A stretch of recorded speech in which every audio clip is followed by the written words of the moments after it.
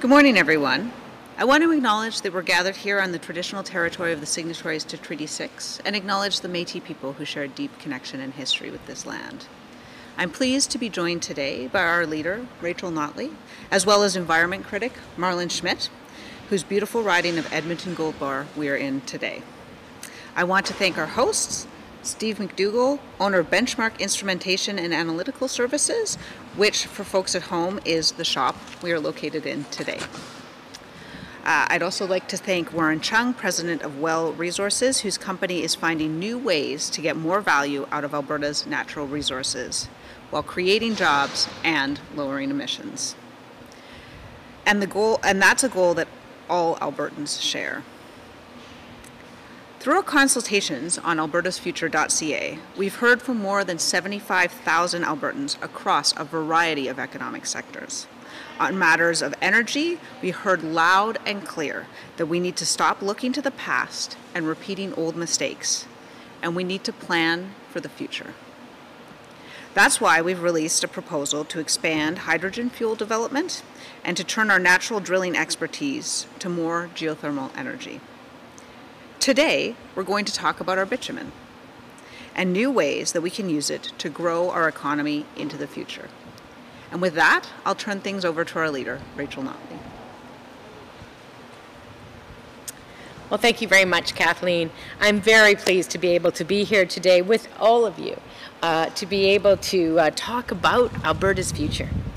For months, and in fact over a year now, our party has been proposing new ideas for the diversification of our energy industry and for creating new jobs for the hardworking Albertans who drive it forward, jobs that are sustainable long into the future.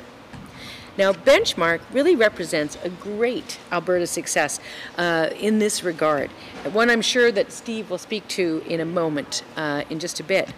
Because from early days working on oil field solutions out of a garage almost 15 years ago, Benchmark is now a multifaceted and diversified engineering and fabrication firm, providing in-demand products for environmental monitoring, emissions measurement, and even applications for safer pipelines. They are a leader in supporting energy companies here and abroad, and they are 100% focused on diversifying their expertise into new areas as well, including, as we will see shortly, the oxygenation of critical water systems. Now, this is the story of today's Alberta, innovative, optimistic, and growing. Our world is changing rapidly, and in the coming decades, we see an energy transformation. Albertans need a government that is actually ready for that future, ready to work through the challenges and seize on the opportunities. When it comes to fighting climate change and lowering emissions, Albertans want us to not only take real action, but to find ways to create new jobs and opportunities for future generations in the process. So let me be clear. Under any government that I lead, Alberta Energy will continue to be an essential building block of that low-carbon economy. However, we will use it in new and in creative ways to extract maximum value while lowering pollution. And that is part of how we are going to accomplish that big goal, net zero emissions, a future where we are taking as much carbon out of the atmosphere as we're putting in. So today we're going to hear from Well Resources about their innovative process for taking bitumen waste, or asphaltenes as they're called, the stuff that's at the very bottom of a barrel of oil, and instead of throwing it away, using it to make new products, things like carbon fiber, and even waterproof cement. Now, this technology, BBC, or bitumen beyond combustion as it's often referred to, is something that our government funded research into back in 2018. And today, the estimates from Alberta Innovates are quite astounding. They report that this technology could add value exceeding $50 per barrel on top of the world market price, perhaps adding even more than $100 to the current price per barrel of oil. If our ambitions were met, Alberta could add $60 billion to our economy by 2050, which is around 18% of our current GDP. So this is big. Now, another study from the University of Calgary estimates that this kind of asphaltene removal and processing could also free up 30% of general pipeline capacity and cut emissions by at least 17%. Put it bluntly, this is a game changer for this province. And so that's why I'm here today to commit that if we are elected to government, we will seize this opportunity. We will incent asphaltene extraction, processing, and other partial upgrading technologies under the Alberta government's diversification programs. And we will promote investment in products derived from asphaltenes to become a key component in provincial and federal manufacturing strategies. We will push Ottawa to recognize asphaltene extraction as being eligible for existing offset credit programs to provide greater investor certainty within this space. And for those tired of the posturing, I think that's actually a real proposal to take to Ottawa that would actually help Alberta's economy. More jobs, more diversification, more value, more upgrading for the resources that we all own. And on top of it, lower costs and lower emissions. It's a very rare win-win-win-win scenario. But we need a government that is focused, not distracted. So I promise that if we're elected, our NDP government won't stick our heads in the sand. We will grow and we will diversify our energy sector, realizing our full potential as the 21st century energy leader the world needs and Alberta can be. Cleaner, more responsibly produced oil, where we ship to new markets through Trans Mountain and then scrape the bottom of every barrel for extra value. Leveraging our natural gas into hydrogen fuel and our drilling expertise into geothermal energy, more wind, more solar, a North American renewable powerhouse. There is just so much. An energy leader in every sense of the word. Alberta has the resources that we need to develop the products and the solutions that will allow us to thrive in a modern economy, adding value, creating jobs, and diversifying our economy in the process. And I urge people to check it out in our paper that outlines all of these commitments right here. So I'm going to pass it back over to Kathleen so we can hear more about this fabulous and amazing technology. Thank you, Rachel. I'd now like to invite Warren Chung, President of Well Resources, to speak a bit more about the processes and opportunities and to show us some of the products that can be made from bitumen waste. Well, good morning, everyone. I just want to start off by thanking all of you for joining us today. Times are tough right now. After 2 years of navigating through a global pandemic, Albertans face historic levels of inflation, increasing interest rates, and together these factors have drastically impacted affordability and the cost of living within our province. Meanwhile, energy prices hit all-time highs this year, which is supposed to be great for our province. But when I speak to colleagues, neighbors, and friends, it doesn't seem like Albertans are sharing in the oil and gas prosperity like we once did. Instead, we feel the pinch every day in our wallets whenever we go to the gas station, the grocery store, or even at home when we want to turn up the thermostat. So what can be done about this? Well, the size of our provincial government's toolbox for tackling these key issues is tightly linked to the revenues generated from the oil and gas sector. It's then worth asking, are we getting a fair deal for our energy? And if not, how do we get more value out of our resources? Well, to answer the first question, all you have to do is look at the price differential between the bitumen and the West Texas Intermediate benchmarks, which currently sits around $20 per barrel, meaning we are underpricing a significant portion of our oil production. Quality and transportation factors force producers to lower their prices and sell the majority of our bitumen to only a select group of refiners. So to ensure the long-term prosperity of all Albertans, I think it's time that we revisit the status quo and we look at ways that we can keep more of the value here at home. We can't keep doing the same thing, expecting different results.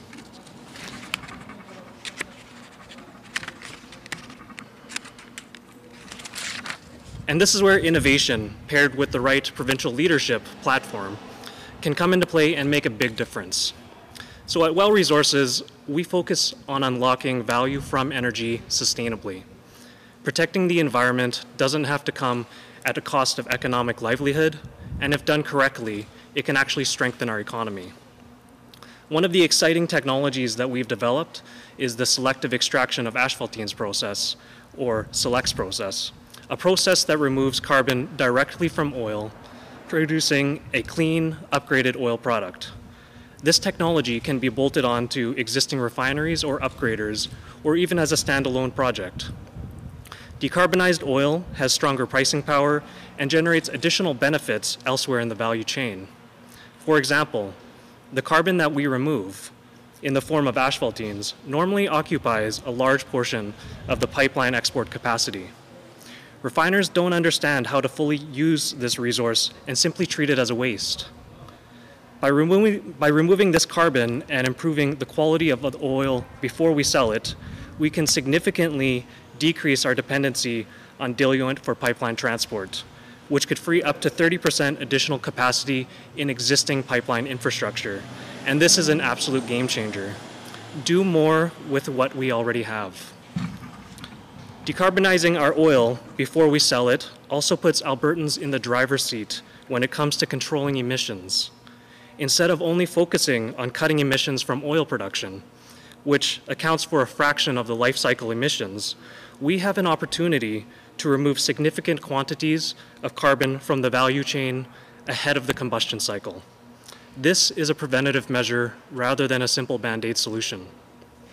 A 25,000 barrel per day SELEX facility would prevent the release of 1.3 megatons per year of carbon dioxide. And on top of those benefits, the carbon we remove is itself a resource that is currently going to waste. There's a tremendous amount of good work that is being performed on how to use this carbon instead of burning it as we work towards building an economically and environmentally sustainable economy. To do this work, we need to work together with a diverse set of stakeholders with unique perspectives, spanning multiple industries, and our friends at Benchmark will elaborate on some of the exciting applications that we're currently pursuing, such as waterproofing additives, filtration media, and feedstock for fibers. Before I pass it on to them, I just want to end on this. We are at a critical juncture where today's policy investment decisions will set the trajectory for our province's long-term prosperity and ability to meet environmental commitments.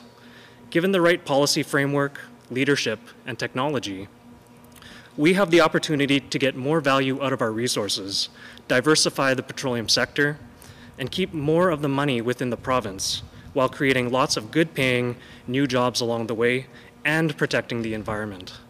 With that, thank you very much for your time.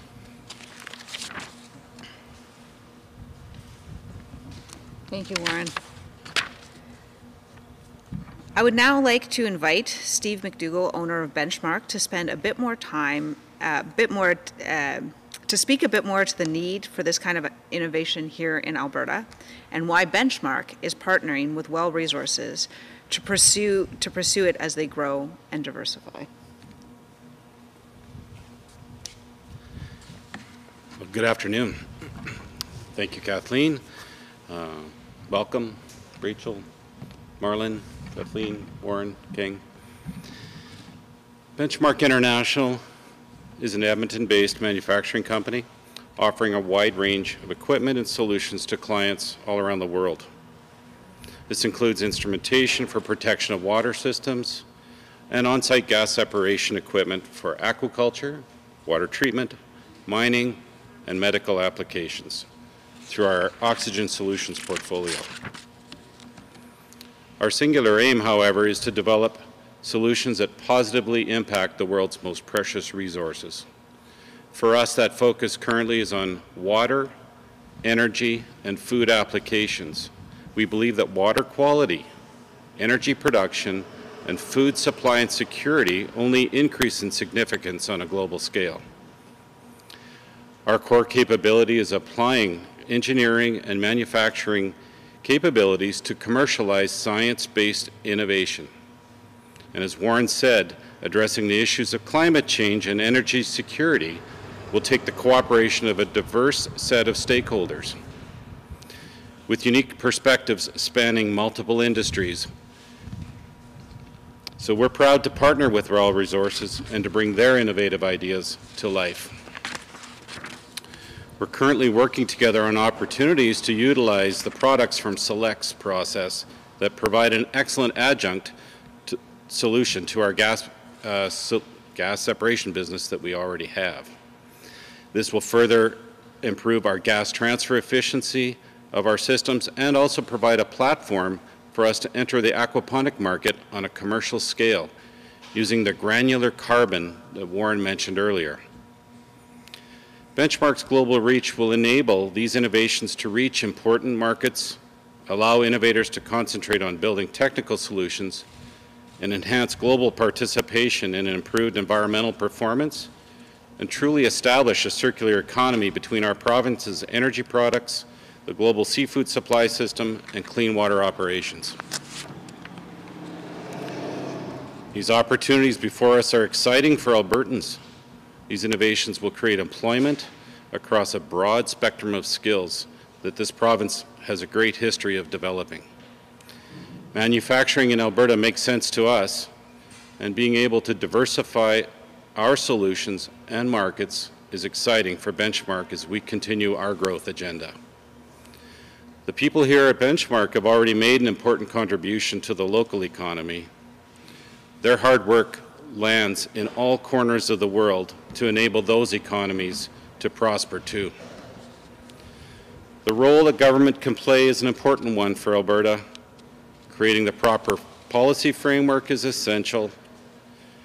Businesses like WELL and Benchmark can succeed when there's certainty in our policies and when all stakeholders come together towards common objectives.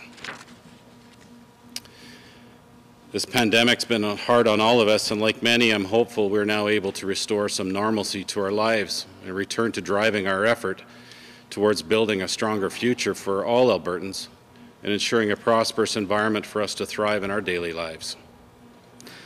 The more recent supply chain events that were triggered by the pandemic and exacerbated by the unrest in Europe has put unprecedented strain on businesses' ability to progress at a reasonable pace. Getting and delivering products is essential to our success. We need our governments to prioritize the movement of goods and people if we're going to be competitive in this global economy. Benchmark is an Alberta-based manufacturer that contributes to GDP, produces global exports, and chosen to do business in Alberta. Still, we need the government to provide the economic and regulatory conditions to make it viable for business like ours to continue. Benchmark is happy to be part of this innovation ecosystem in Alberta. Working with WELL Resources and other innovative stakeholders, we are committed to ensuring Alberta continues to be a global energy leader while addressing climate change, environmental impact, and sustainability. We know the government feels the same way, and we welcome their participation in our alliance. Thank you.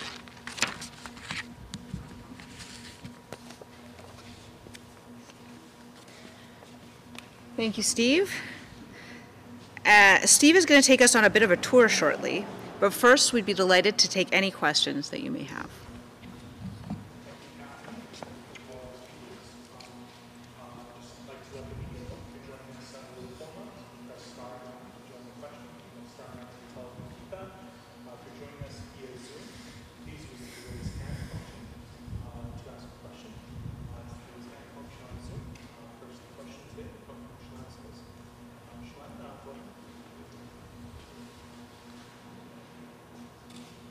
And I'd love to get Notley and or Ganley on this. I apologize, it's not in relation to today's announcements, but I'm hoping to get your reaction to the province's extension of the electricity rebates to December. Do you think this goes far enough to help Albertans struggling with the high rates of inflation and high energy prices? You know, it really doesn't. I think what we have to remember is that, you know, this government in large part created the problem by removing the cap on prices that we had in place. And in fact, Albertans have been struggling under growing burdens around utility prices since December of 2021. And here we are in July of 2022, and there's been a lot of talk, but nobody's actually seen any of that money arrive in their bank account yet. So even if, you know, they do going forward take this theoretical rebate and extend it till December, I think most Albertans would like to see any of it land in their bank accounts first. So we know that people have already been struggling, so going 6 months from now means that we are ignoring the previous 7 months. And so that's not good enough.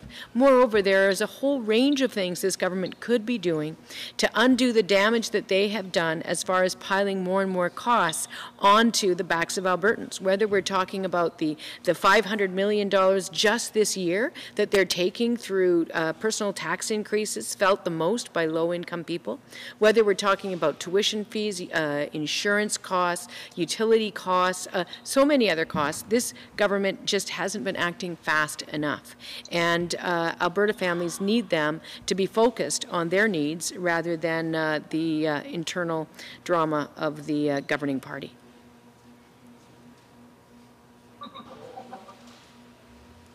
Yeah, just as a follow-up, we have heard from economists who say the province could have reached more Albertans, not just those paying electricity bills. I know we've heard concerns from renters who perhaps don't pay their bill directly and are worried that this rebate could be caught up with landlords that don't put it through.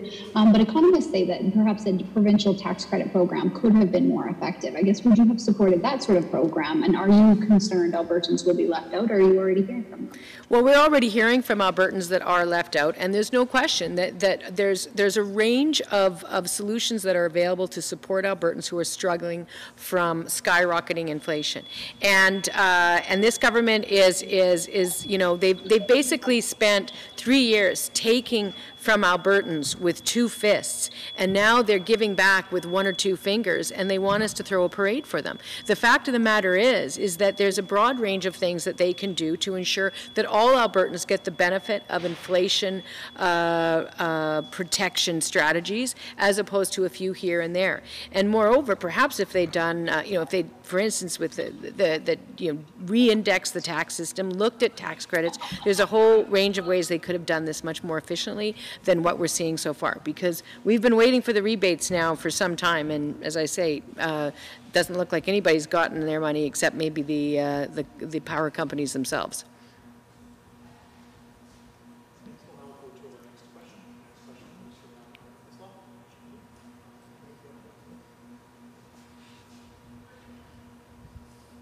Thank you for taking my question. This is directed to the gentleman from Benchmark.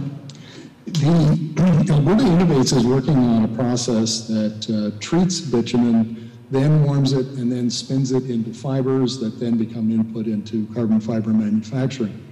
Is your process similar to that? And if it isn't, could you describe it for us, please? No problem. And this is Warren Chung from Well Resources.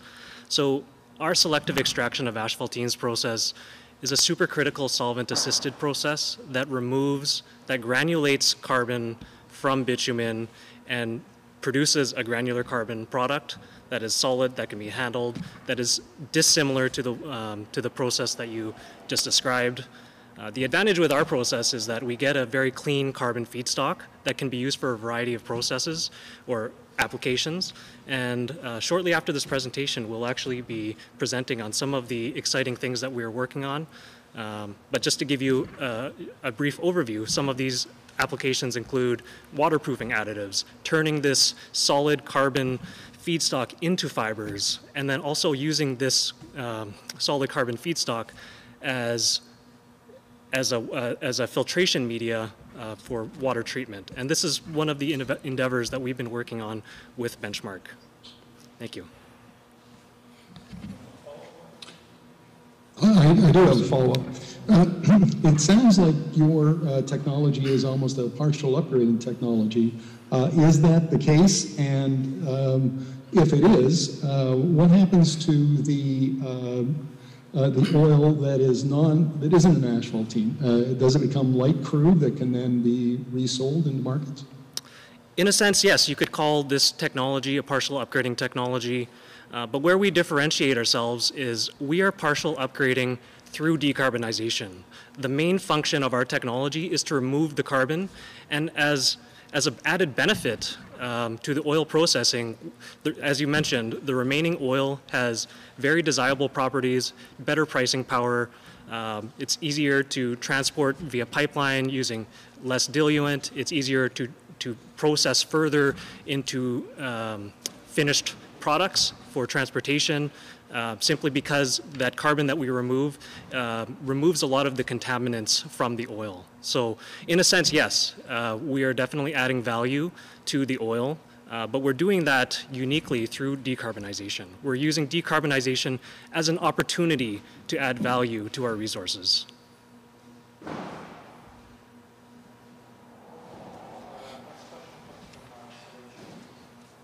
If I could just add one thing though, just to mark. The other thing to I guess acknowledge as well is that Alberta Innovates is doing good work. They've got a small amount of resources to do this kind of research, so they're doing research. We had wanted them to be able to move more quickly with respect to applications and commercial applications, and so they produced a paper about 6 months after we produced ours, which describes the opportunities and that's good, but what we really should be seeing right now is a much more rigorous approach from a public policy perspective, because where government actually is the expert is in creating the regulatory and economic environment for researchers both in and out of the private sector to find investors to then scale up. And so I would argue that although there's been some great stuff come from Alberta Innovates, that they're not being given the resources necessary to really push the regulatory and economic support frame in the way government should be in order to move this effort along faster.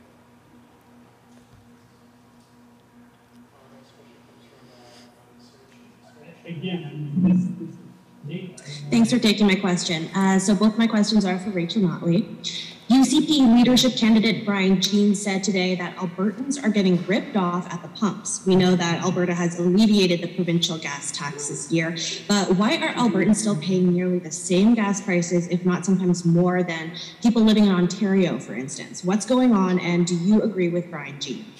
Well, as you know, or as you may know, Alberta's NDP has called for an audit of random retail deliverers to find out exactly what is driving the pricing in different parts, not only of this province, but across the country.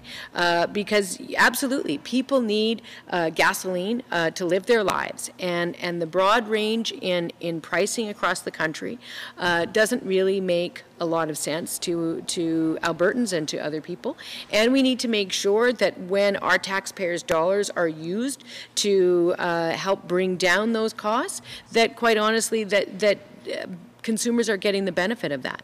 And we need to be looking at broader ways in which we can make life a little bit more affordable at the gas pump. So we need more transparency, and so far people have resisted that, and I think that that's the best place to start. Thank you. And my follow-up question. An economist from Calgary says due to inflation, the average Alberta household is currently facing financial pressures equal to adding $400 in new expenses each month. And he also estimates, since the government of Alberta is profiting from higher oil and gas prices, we all know this, they could afford to give each household $125 per month to offset their financial pressures. What do you think of that? Would that be possible? How would you like to see the government support families during this time? Well, I think what's really true is that Alberta families across this province are really struggling under the weight of inflation. And it doesn't seem to me that we're having a broad-based conversation about how best to support those families while at the same time not furthering inflation ourselves. And I do think that we have a lot of opportunities at our disposal.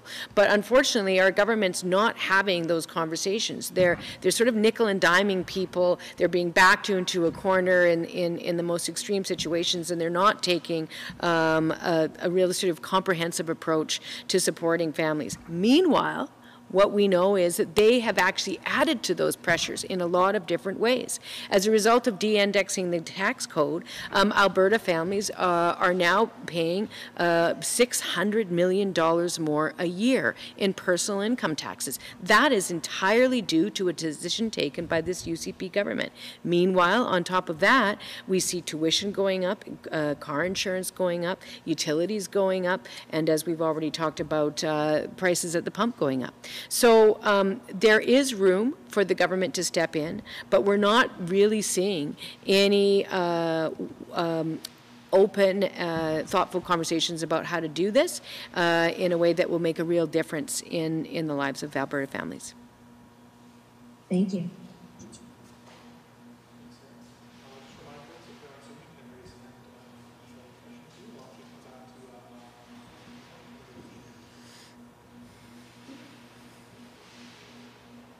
Thank you.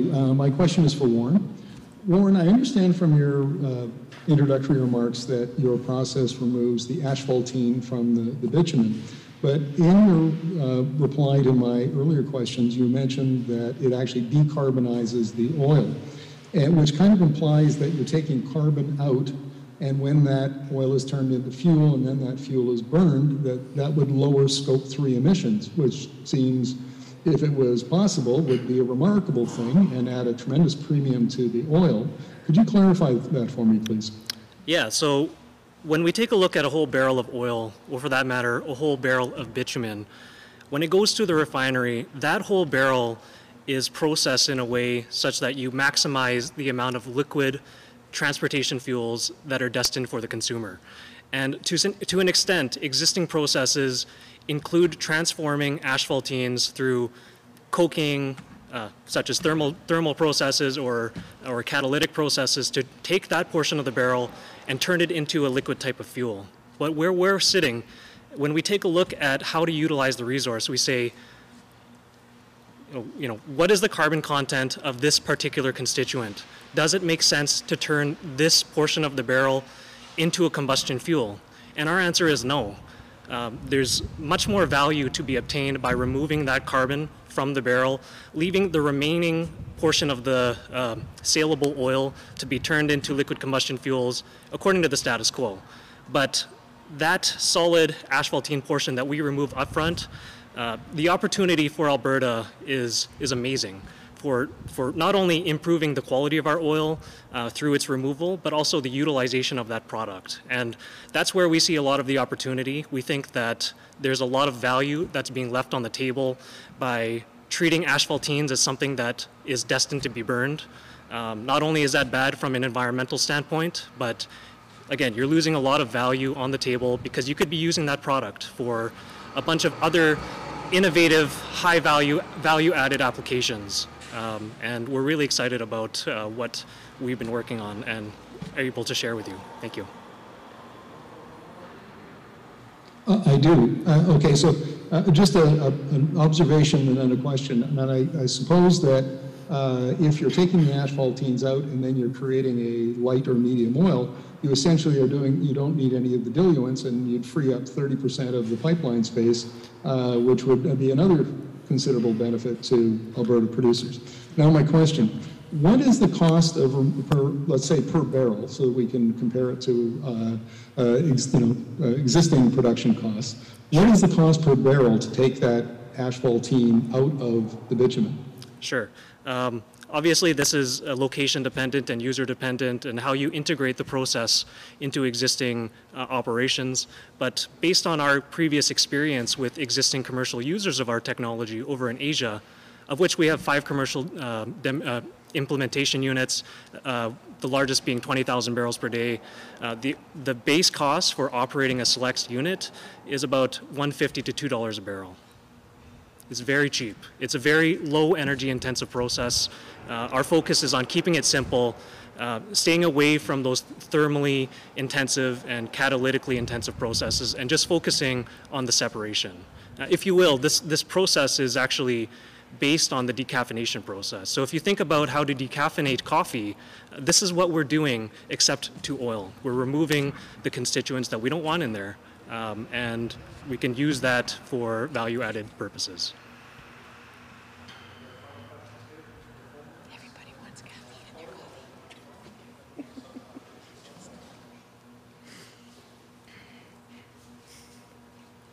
Hi, this is Lisa Johnson from the Edmonton Journal. I just wanted to go back to something that Ms. Notley said. You mentioned that this sector and this technology, you'd like to incentivize it if you form government, and you talked about regulatory and economic support.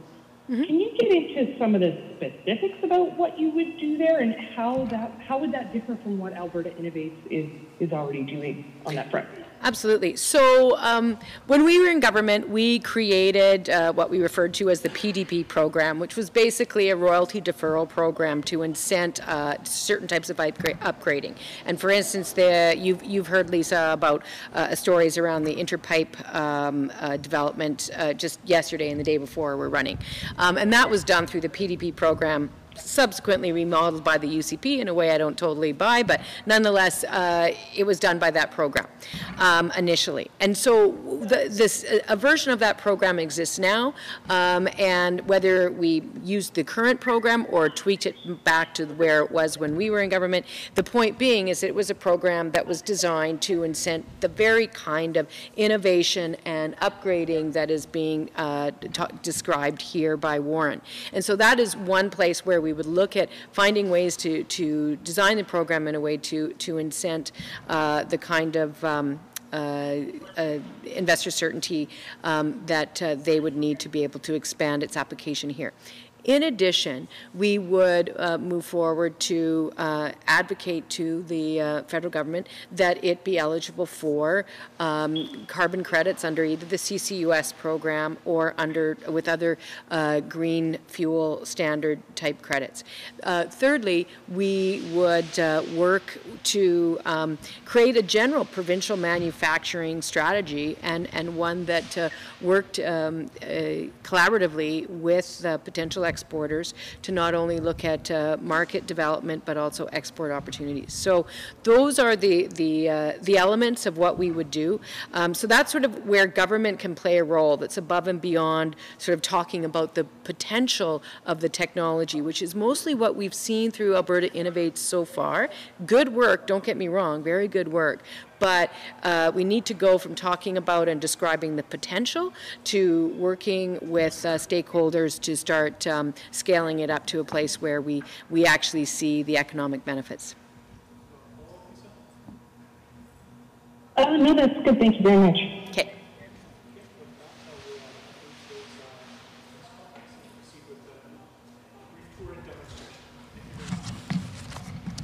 For watching, and to learn more, check out albertasfuture.ca.